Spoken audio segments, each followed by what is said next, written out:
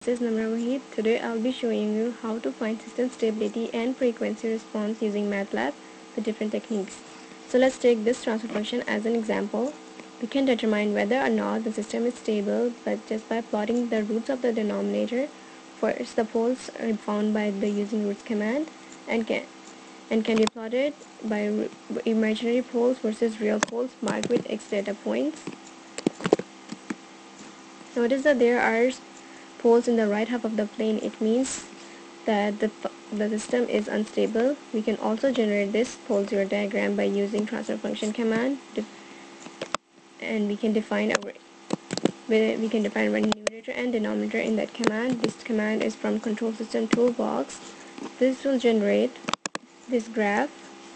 Again, we can take another example in which we have two different polynomials in the denominator.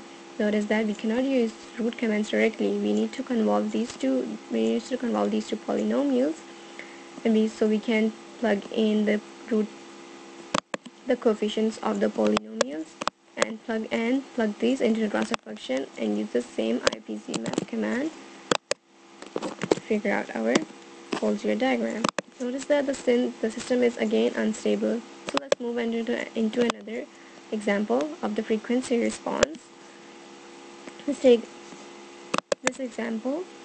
The frequency response function h of j omega is found by setting s is equal to j omega in the transfer function for a system.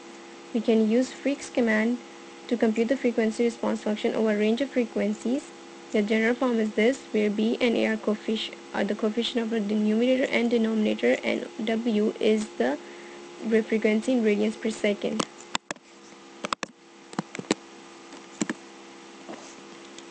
We often want to plot the frequency axis on a log scale and select frequency points spread evenly on that scale. To do this, we are going to use log space marked from 0 to 2 with 100 data points and plot in the semi-log graph of absolute value of h versus omega.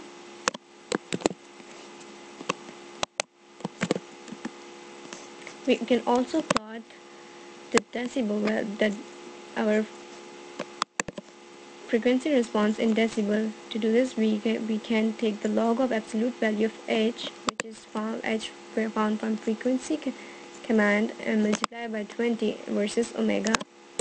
So this will generate this graph. Note that this is in decibel, this is in the absolute value of h versus omega, and this is absolute value of h versus 0 to 30 frequency per second. In addition, we can also plot our phase angle with angle h versus omega, and we can also do in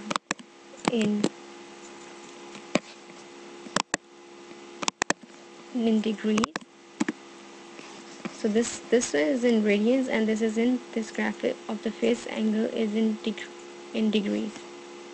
Let's move on to another fun technique. We can use FV tool from FDA toolbox, which is a part of it, and this can display the magnitude response of digital filter defined with numerator b and denominator a. So let's take this transfer function as an example.